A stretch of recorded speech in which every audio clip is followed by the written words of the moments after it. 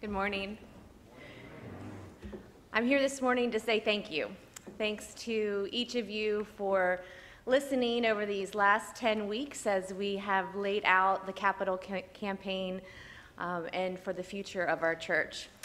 As a church member and as a member of the school, it makes me feel so good to be part of something that has been brought together, and our relationship has just blossomed over these last 10 weeks as school and church have become more connected.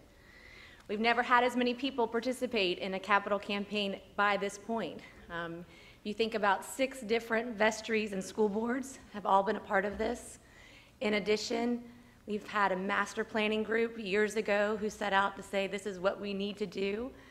We've had an executive committee from the campaign, a campaign steering committee, multiple small group sessions to talk to individuals about the campaign.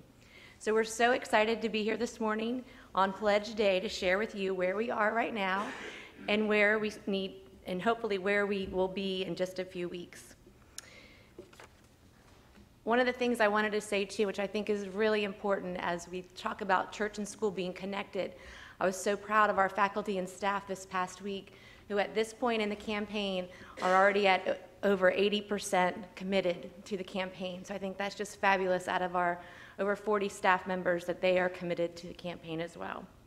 So as we talk about our collective future of church and school, we've asked Bill Turnure to say just a few words and to share with you where we are in the campaign.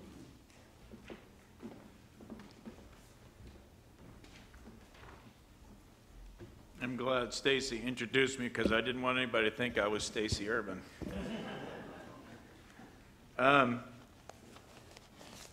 When I was asked to say something, when I was asked Friday to say something today from Ben and Stacey, I thought it was some sort of a April Fool's joke.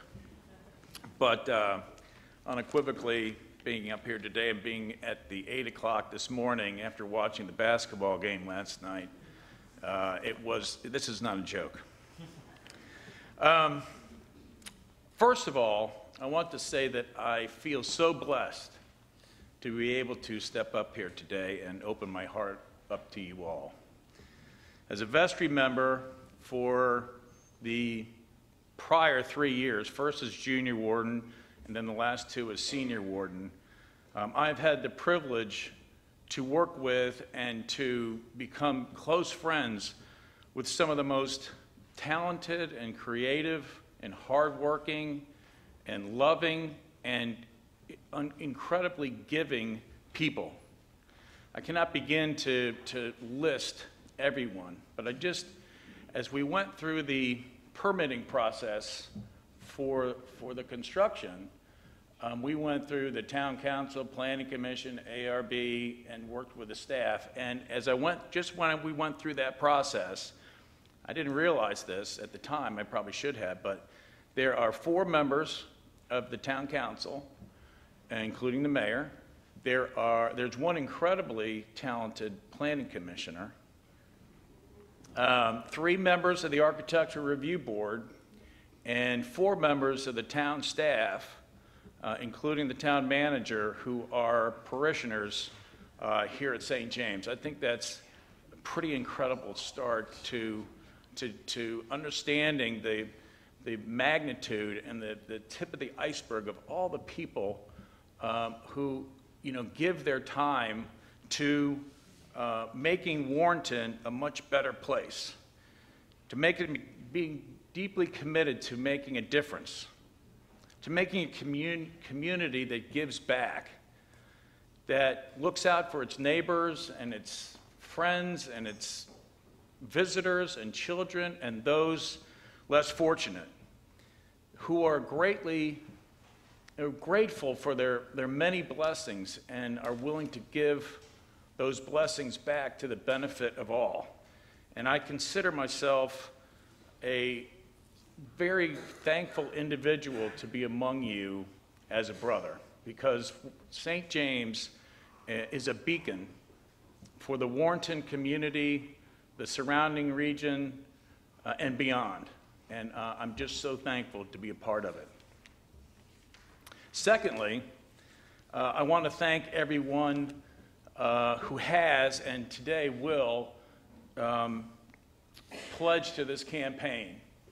It is the most ambitious undertaking that St. James has taken on in the last 50 years. We are all connected to an endeavor that truly is a milestone in the long history of this church. There aren't many around who can remember the excitement and pride that the parishioners experienced when the educational wing was completed in 1966. In fact, there's only one member that's left who can recall the devastation and disbelief of the catastrophic fire in 1910, and that's Niney Lang.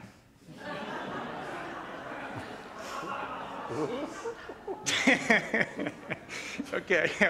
But what we are embarking on is a springboard that will ensure that this church remains a vibrant messenger of community pride and community spirit and love for the next 50 years and beyond. And my only regret is that I don't have access to the expense account credit card so that I might invite everyone here after church today so that we can celebrate over at the Warthog Brewery and propose a toast to all of us for a job well done and to toast for the hope of a successful construction completion in the fall of 2018.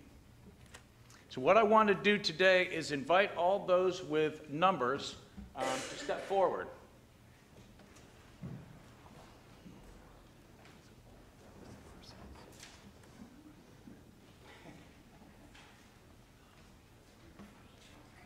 Just take a spot anywhere, face the down a little bit this way. Oh, we've got commas. See if you know where the commas go. Okay. We can, Charlie, if you just stand right there and raise your number 5. And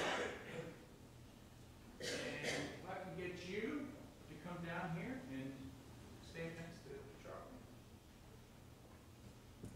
And I can get you to stand right here. And then hold up your comma.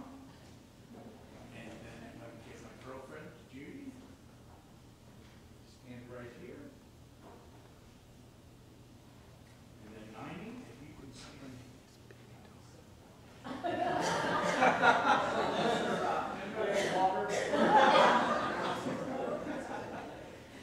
And we just need to go down there. And we move down. And today, this is what we have pledged right here. $1,891,615. And that's just a start, and hopefully after today, we can springboard well past that. Thank you all very much.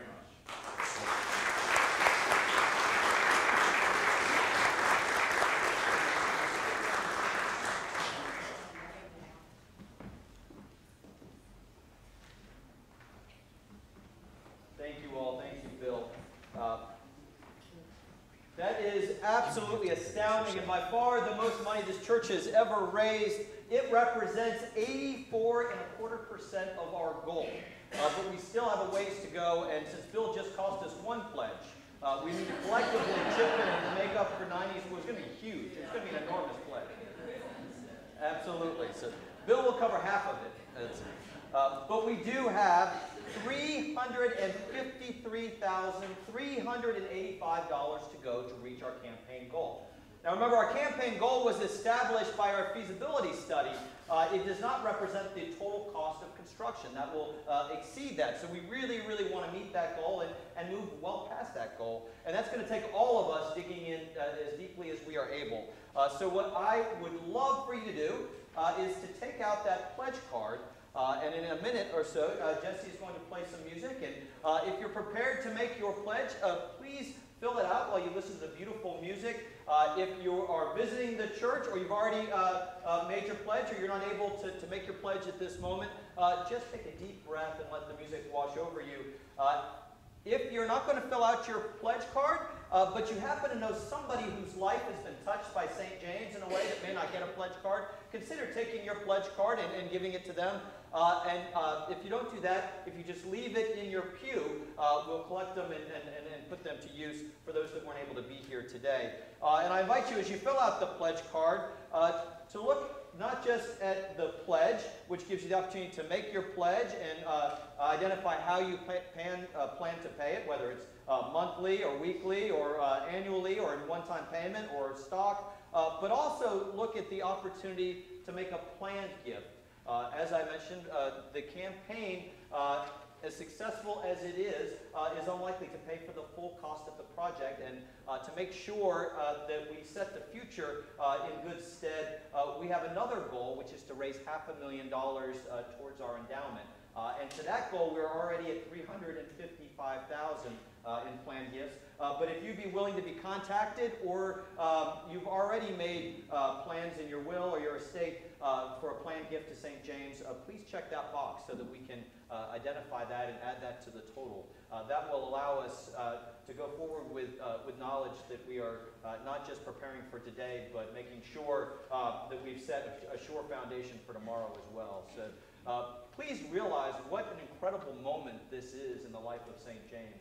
As we celebrated 200 years and Richard has taken us through that history, this moment, April 2nd, 2017, will be one of the moments that the Richard Gookins and generations to come will look back on and say, that is a moment that transformed the life of the church. That is a moment that we get to stand on the shoulders of those giants who made possible the space that we worship in, the space that we learn in, the space that's now accessible to people regardless of physical limitation. The decisions that you make in the next hour and in the months to come will shape the future of St. James. And what an awesome privilege to be part of it.